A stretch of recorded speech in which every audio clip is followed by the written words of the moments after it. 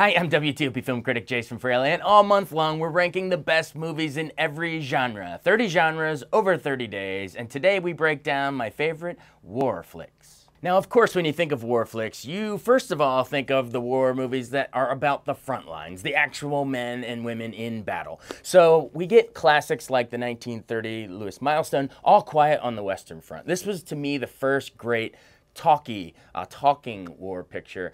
It's an anti-war movie about down in the trenches of World War I, and that great final shot with his hand reaching for the butterfly and the hand drops dead. But go back and look at it. I think this one sort of pioneered, not just for sound films, but for editing and war films in general, with all the extras running across the fields. All Quiet on the Western Front is a must.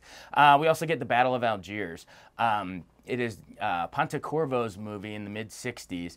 And it's all about the insurgency, and it was actually such a powerful look at insurgency that U.S. military commanders showed it to our troops before they went into the war in Iraq, because they knew that, well, I think they underestimated the insurgency, but still, like, it was such a great look at how that even unfolds with the guerrilla warfare and those sort of tactics that they showed this masterpiece. If you've never seen it, oh my God, it almost feels like a documentary because it's got that cinema verite style, but Pontecorvo nailed it. Battle of Algiers, check it out. We also get movies like Patton.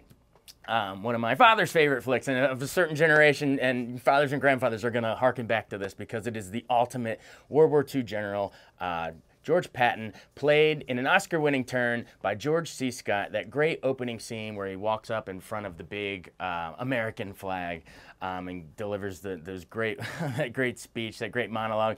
Written, a lot of people forget, the script was written, Oscar-winning script written by Francis Ford Coppola, just 2 years before he made The Godfather and launched into his own directing career. He started as an Oscar-winning screenwriter for this, for Patton, which was directed by Franklin Schaffner, who had made Planet of the Apes 2 years earlier. So a lot of great Hollywood talents coming here. Yeah, it could have been biopics, but we decided to put it in here with the war flicks because every time I catch it on cable, you think, oh, that's one of the great war flicks.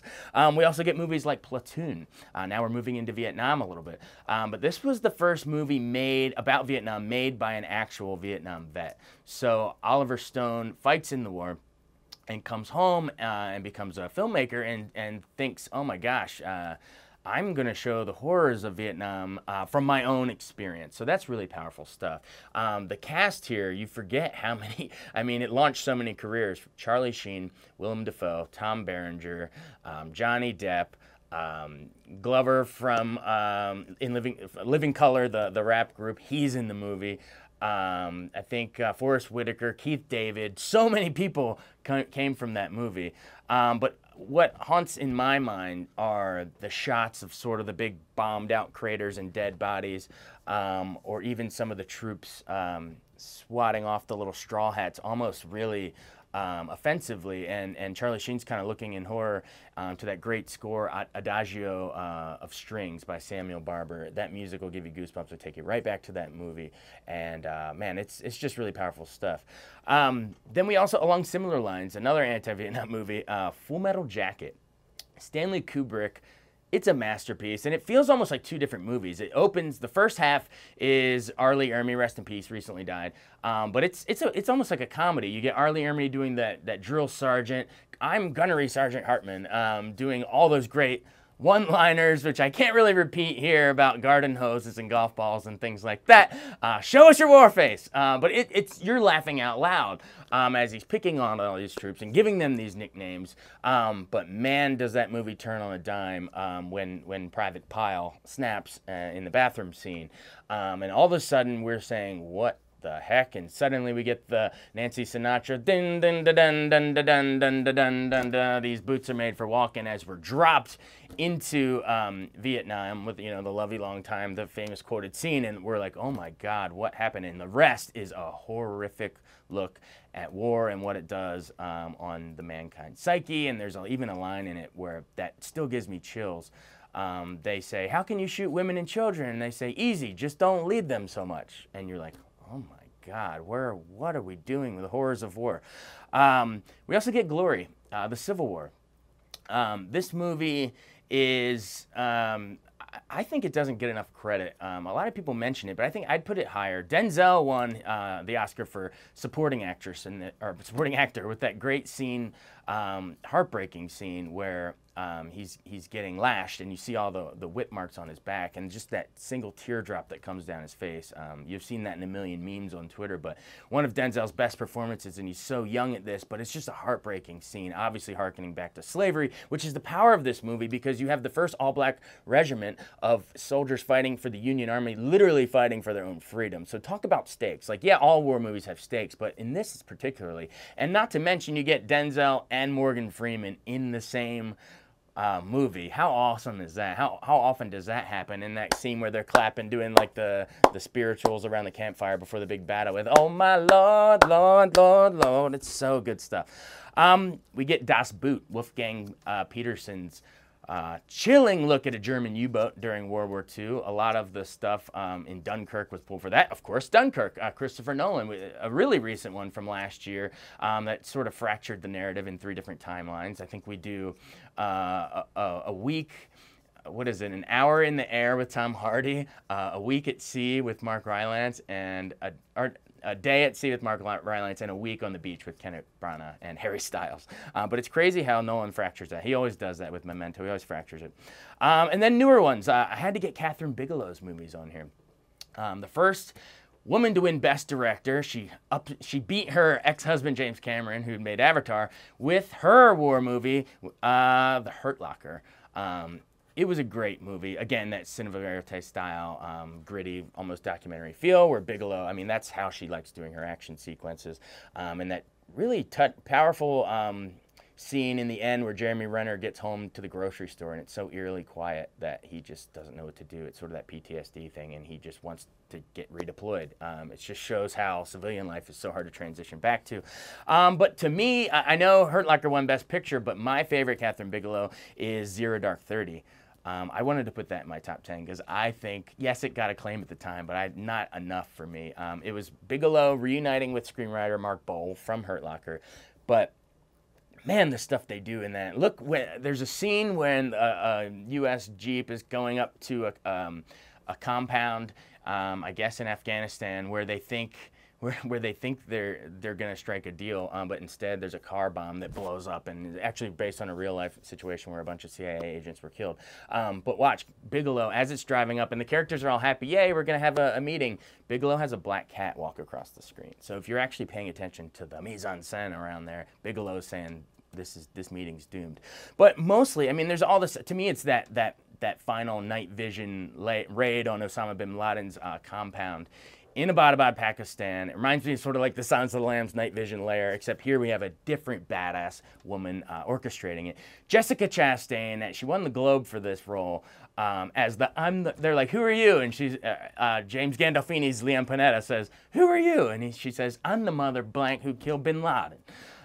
So yeah, I mean, she's so great, and she's done so many great roles since then, but I think she's a treasure. I think Jessica Chastain is one of the coolest actresses ever, and I don't know how she didn't win an Oscar for this or anything since, but you get Jessica Chastain, Jason Clarke is the guy doing the interrogating, the torture tactics, and then you get Joel Edgerton and Chris Pratt, yeah, Star-Lord, as the Navy SEALs that go on the raid, not to mention James Gandolfini as Panetta, right before he died, Tony Soprano.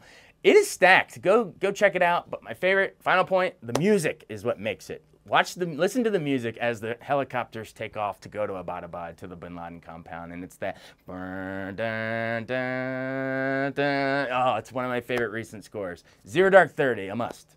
Now, those are the movies on the front lines, but I also wanted to include movies from the sidelines, which is where maybe this list, my list, might differ from other war lists. There's other big frontline patriotic movies you could put on that you might not see here on your list and this list, and the reason is I thought it was important to include at least half or a good chunk of the list with movies about the effects that war have on the home front, or even on military bases, but not on the front lines. I think it's equally important, because what does war do to us? I think it's important to look at the families. So we have movies like Born on the 4th of July, where Tom Cruise comes home and protests the Vietnam War. We have movies like Coming Home, Hal Ashby's movie with Jon Voight and Jane Fonda, also a romance on the home front of Vietnam.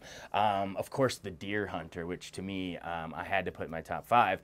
Man, yes, there's those scenes with the Russian roulette in Vietnam, but that's only a small chunk of the movie. Most of it, the whole first third, is like that wedding sequence with the guys, you know, getting ready to go off to war with some symbolic blood dripping at the wedding, foreshadowing. And then there's the Viet Cong Russian roulette stuff. That's horrific. I mean, Christopher Walken and De Niro like screaming at each other as they put the bullet in the chamber and spin it around, and oh, it's so chilling. But honestly, the most powerful is the whole final third or half almost of the movie where they come home.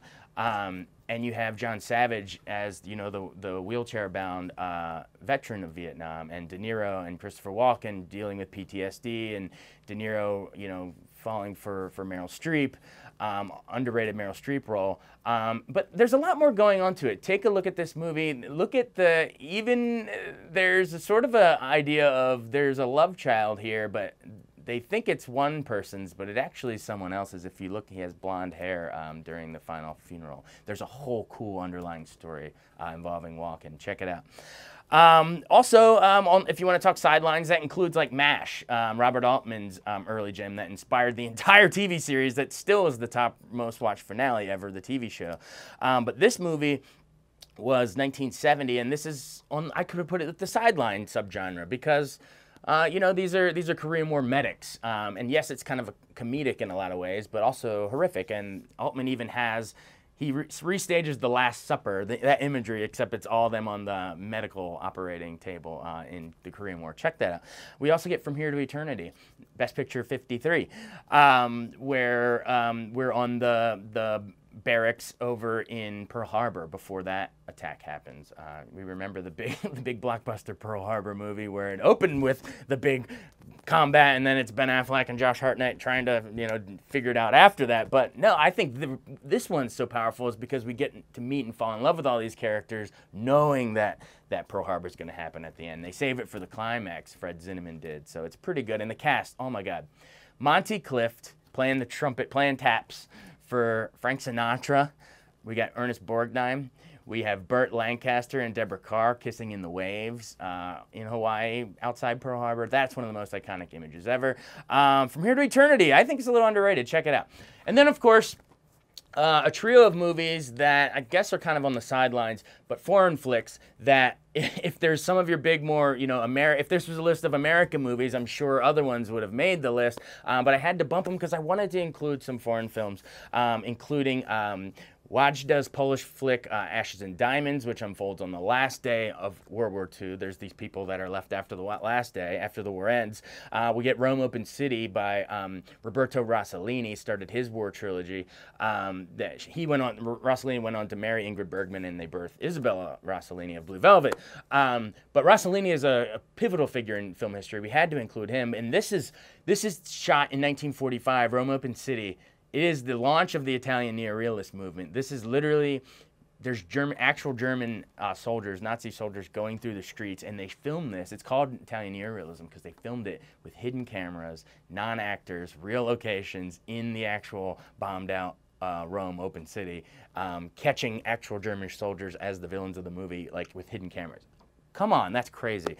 And then, of course, Hiroshima Mon Amour, Alan Rene's debut, all about the effects of total war, where we see, obviously the U.S. dropped atomic bombs, and we see Emmanuel Riva fall for a Japanese architect and their love affair, but it all plays on the backdrop of the ashes of Hiroshima, and there's sort of that surrealist opening with they're romancing, but their naked bodies are covered in ashes symbolically. Underrated, bizarre movie, French New Wave movie, avant-garde, had to get it on here for Rene. Now, of all those great movies, the top 3 were no-brainers for me. Number 3, The Best Years of Our Lives. So this sort of is on the sidelines. This is about what happens when our troops come home from World War II. We get Frederick March, Dana Andrews, Harold Russell. They cast an actual World War II vet who had lost both of his arms and hands and were replaced with hooks. He won Best Supporting Actor and a second Oscar, an honorary Oscar for, you know, like a military hero of acting in a movie. I think he's the only one to win 2 Oscars for the same role. It's kind of cool.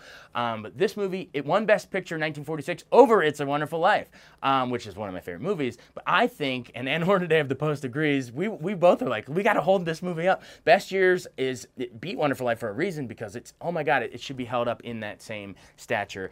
So early, talking about PTSD and, you know, literally veterans waking up in cold sweats from their memories. And this is 1946. This is right after World War II. William Wyler crafts an epic masterpiece. There's great romances with Teresa Wright and Myrna Loy and everything too, but man, talk about the early clarion call to let's take care of our veterans and their PTSD. Best scene is when Frederick March comes home and his wife, her back's turned to us. She's like, "Who is it? Who is it? I hear someone there." And then you just see her stiffen up, and it's from behind her. You see her just stiffen up, and she knows that her husband's home. And she turns, and they have this big embrace, and their kids are watching, and it's one of my, it tears me up every time. One of the best movies and moments in movies. Number 2, the best World War II movie ever. Back to the front lines. Saving Private Ryan. Steven Spielberg's 1998 masterpiece. He won Best Director for the second time after Schindler's List, and man, that opening scene where the D-Day invasion on the beaches of Omaha with the artillery fire and the boats coming up onto the beach, and Tom Hanks is going sort of in, there'd be an explosion that goes off and the sound goes out because there's ringing in his ear, but it's in slow motion, and he's struggling to pick up his bloody helmet, or there's, you know, a body he's trying to save, but the lower torso is blown off, or he turns to tell the guy next to him going up the hill, and his face caved in. There's so many moments that just stick with you during that opening, or just the camera like going under the water as the bullets are going. And that's just the first like 15, 20 minutes. That alone deserved Best Director Oscar. But then you also get the sniper scene where, you know, Caparzo, Vin Diesel gets sniped, and they have to take out the sniper. Barry Pepper, the sniper, has to. And there's Tom Sizemore and all the great cast. But later, and then the final bridge sequence too, where he tells Matt Damon, "Earn this." We can't forget that the whole thing is we're trying to save one man. We're trying to save Private Ryan, and it's Matt Damon. It's just one of the great war movies ever, that great patriotic opening and closing at the cemetery. It really reminds us of that, you know, some made the ultimate sacrifice, and Saving Private Ryan is a must. You could have easily put it 1 on the list, but for me, I put number 1, Apocalypse Now. I just think the filmmaking this is so amazing by Francis Ford Coppola. It came at the end of a meteoric decade for him. Godfather 1 and 2 and The Conversation and all those great movies. Patton, we mentioned, he wrote the script. But this sort of zapped, in 1979, at the end of the decade, zapped his creative talents forever, a lot of people say. That's a little harsh. He's made some decent movies since then, some good ones too. But he was never the same as he was during like the master genius of the 70s. And I mean, go back, watch film Hearts of Darkness, A Filmmaker's Apocalypse, documentary that his wife made during the making of the movie. There were typhoons that ruined sets. Marlon Brando showed up overweight and not knowing his lines as Colonel Kurtz. Dennis Hopper, who's playing a drugged out, you know, photographer, is actually showing up like on acid and high out of his mind. Martin Sheen, who's the main character here, had a heart attack on set, and there's even that scene where they actually had him get drunk in his hotel room, Saigon, I'm still in Saigon, where he like karate chops a mirror and actually cuts his bloody hand, and they just kept rolling, and he's drunk and he's smearing it everywhere. Like, the movie was hellacious to shoot, over budget, but what a movie. It opens with him looking at the ceiling fan, and you hear the sound of helicopter blades as it's going around. Merch editing is amazing. Even the beginning with the door, it begins with "This is the end." The movie begins with the end. The door is singing "This is the end" as they drop the napalm and blow up all the trees. And then, of course, the Ride of the Valkyries with Robert Duvall, dun, dun, dun, dun, dun, dun, dun, dun, dun, dun, going. I mean, that's so iconic. And then he gets on the beach and says, "I love the smell of napalm in the morning. It smells like victory." But as we go further and further down the river, it becomes a young Forrest Whitaker, or a young Lawrence Fishburne, in his first role as a doomed teenager, you know, out there surfing to I Can't Get No Satisfaction, all the rock and roll soundtrack, but it becomes almost like an acid trip down the river. It's based on Conrad's Hearts of Darkness, except placed in the Vietnam War. And as we further go down the river, we lose our mind and slowly go insane until the big final finale that almost is mind-blowing and so bizarre, where we intercut the slaying of Kurtz with the ritualistic chopping of the calf, the cow. So much genius directing here. Thankfully, they edited it down with the Redux version that makes it more palatable, of like 3 hours as opposed to like 20 hours or whatever they shot. But man, it is a masterful piece of work. Yes, you could have put Private Ryan #1. I wanted to put Apocalypse Now as #1, almost as a message. I think because it's war is insane and brings out the worst in us. So #1, Apocalypse Now, the most important war movie of all time. See my full top 25 war movies on WTOP.com's entertainment page. Join the blog and let us know what you think. And tune in tomorrow for the last one, my favorite Westerns of all time.